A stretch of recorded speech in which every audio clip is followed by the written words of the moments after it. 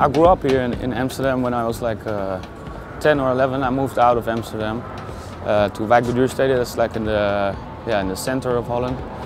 But Amsterdam always, played a big role in my life because like all the music was happening here, and I was already kind of focused on that. So every weekend I used to take the train and come to Central Station, and go here to buy records or check out parties. So like in school I was really focused on this Friday afternoon, getting back to Amsterdam and seeing my old friends and meeting them. Huh. Yeah, so this used to be Fat Beats actually, and it's a hemp shop now, not surprising, but yeah.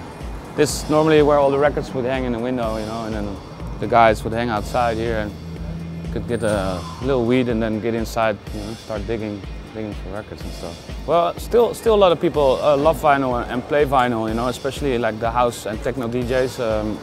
And in all the clubs there are always like technics, so people are quite educated on playing vinyl, I guess. Also the DJs, really love it.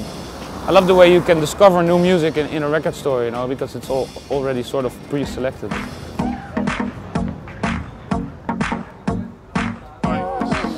Yeah, I think I started doing first nights here in Bitterzoet. It was really like a place where we all kind of felt home, It was run by friends, and we had friends behind the bar, and you could just like do quite simple nights. It would fit like, I think 300 people, so it's quite a small venue. Kind of has the feeling of a sort of jazz club, in a way. And I guess, yeah, I spent most of my first days as a DJ here. I visit like Milky Way and Paradiso a lot to check out like performances or like check big acts coming over. But it was more like a concert, hall, like a different thing. This was really like sort of cafe slash little dancing club. I picked this place because like the village where I came from, there were no coffee shops at all, so I always wanted to like smoke a bit of weed when I came to Amsterdam, and start digging for records. And this was actually on the route via Fat Beats and Bittersweet to Rush Hour. So, and I think still have the best sort of weed in Amsterdam. I like it a lot. I guess you really have to know which coffee shop have the better stuff, and it also really depends on if you go for hash or if you go for weed or marijuana. It's like it's a big difference. Like the Moroccan shops mostly have better hashies than the other shops, but there are a lot of tourist traps. Yeah, that's totally right. Yeah, Rush Hour for me it's a real big thing in my life because it's the record label I've been releasing most of my records. Actually, all the records I did. It was a funny thing because I used to go to Fat Beats, and there was this kid working named Kid Sublime. He was in the Red Nose district, which was a crew which I got to know when I moved to Amsterdam. And he was always working at Fat Beats, and one day I came there and he wasn't working there anymore, and I asked him, what's happening and where's he at? So they said, yeah, he's making music now, and he quit the work here at the record store. He just released his first record, I think. You can get it at Rush Hour, and I was like, yeah, what's Rush Hour? Where is it? And they explained. I took the same walk as we just did, and I went in there and asked for that record. And it was actually the first house record I ever bought. Was at this shop too. And after that, I kept on returning, and yeah, the rest is sort of history.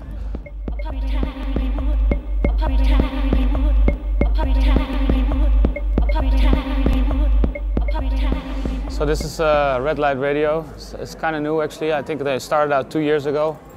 It's been run by two friends of mine, and yeah, actually the whole area kind of got changed by the government because they wanted to get like the criminals and the crooks out. So they took away a lot of these like hoe houses, whore houses, and they try to give it new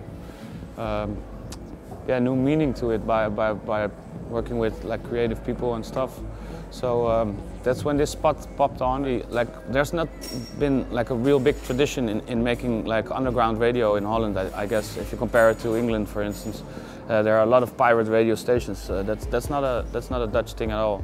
So I guess for the music scene, it was really good to have a station like this. where like all the underground people and organizations can like broadcast their taste in music. Back in the back. Yeah. Me and Abel, who run the store, we started like kind of 1.5 years ago, and it was a bit of a risk in the beginning. We thought like, if it's gonna work out and stuff. Put a lot of effort in getting obscure records, strange records. Basically we do everything. We have like funk, soul, disco, rock, Latin, Afro, wave, so the whole scope of music. And also we have like kind of house records and re-edits and 12 inches. And yeah, but in the genres we try to find like kind of the good stuff or the stuff that we like.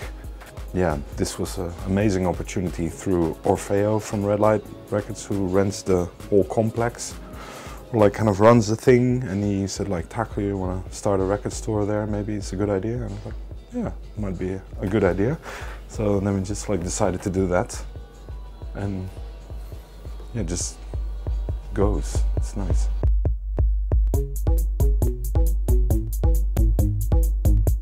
This is a little snack bar you can get in real fast, in and out.